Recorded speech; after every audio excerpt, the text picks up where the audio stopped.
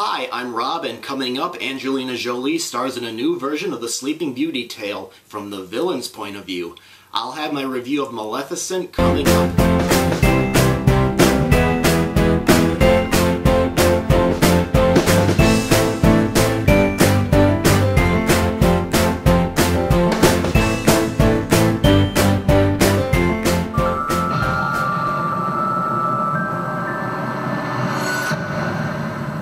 Well, well, I shall bestow a gift on the child.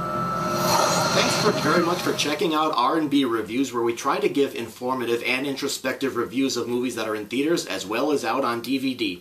Angelina Jolie stars as the mistress of all evil in Maleficent, which has a different take on the classic Sleeping Beauty story that also shows Maleficent's backstory. The movie is directed by first-time director Robert Stomberg, who before had been a visual effects designer on a lot of films and TV shows, and the script was written by Linda Wolverton, who also wrote the Tim Burton version of Alice in Wonderland, as well as Mulan and The Lion King. Overall, I thought Maleficent was a good movie, but not really a great one. With the story, I really like that Maleficent has a more active role in the story than she did in Sleeping Beauty, you know, the cartoon version from 1959. And I liked how the film draws sympathy from the audience for Maleficent. She's not really portrayed as evil, but she's more bent on revenge because she had her wings taken away when she was younger due to a betrayal. And after a while, you care about her and you understand how she feels.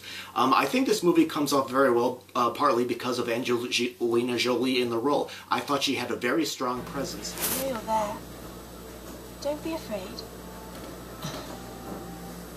I am not afraid. Then come out. Then you'll be afraid. No, I won't.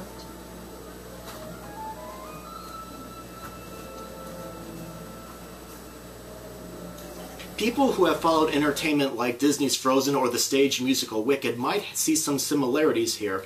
This movie goes in a different direction that has female lead characters who are stronger, and that the men don't always have to be the ones to rescue the so-called damsel in distress. But what I came away with from the movie was that all men are idiotic jerks, and I really like that the film did try to explore human greed and self-worth, but I would have liked to have seen, a couple more guys that would have been more, sympathetic to Maleficent, like her crow's sidekick that she sometimes changes into a human.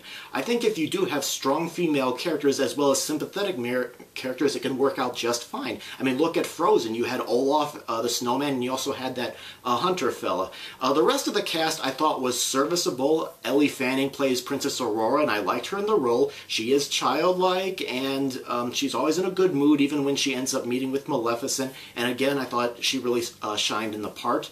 As I mentioned, Maleficent has a crow that sometimes turns into a human. He's played by Sam Riley. I liked that he was one of the few male characters that you could really latch onto, but at the same time, he came across to me as more as somebody who's just standing there and reciting dialogue and not really given a whole lot to do. And Prince Philip is kind of in the movie too, but again, he doesn't play much of a big part here. I also liked how the film tried to have Stephen be portrayed as a more tragic figure with some guilt, although I thought Sholto Copley, the actor who played him, I thought that he could sometimes chew the scenery a little bit, and he was one of the characters that I thought that the script tried a little bit too hard to make us dislike intensely. The good fairies are also in this movie, and they kind of provide comedy relief. Again, they're not really given that much to do, and I kind of had a mixed reaction to the visual effects and some of the technical aspects. Sometimes I found them to be great, other times I felt like they were there just to show off, and it did not always help the movie along. Sometimes the creatures that were computer generated looked good, while others looked like they were characters, cartoon characters, and when you mix them in with live action, sometimes it could be a little bit jarring. At times, the movie felt like it was just mini episodes put together into a whole, rather than a whole film, especially in the middle. And some scenes did have some unnecessary jump cut editing, especially in the last third of the movie, where a character will be walking and suddenly they're just a few feet ahead. That kind of took me out of the movie a little bit. But my favorite parts of the movie were not really the effects. They were interactions between the human characters. I really liked the nice quiet moments between Aurora after she ends up meeting Maleficent. I think Stromberg really did well there. The sets, especially King Stephen's castle, looked great, and the photography was also good, and this is one of the shortest films that I've seen in a long time. It runs at about 98 minutes. Still, I am going to give this movie a see it in theaters rating. It's not my favorite movie this summer, but I did think it was entertaining, and Jolie really did shine here, but I left the movie feeling a little bit underwhelmed. The movie did, I thought, sometimes overdid it on the effects, and I think some of the script and maybe a few characters just needed a little bit more work, but still, I am going to go ahead and recommend it as a theater-going experience.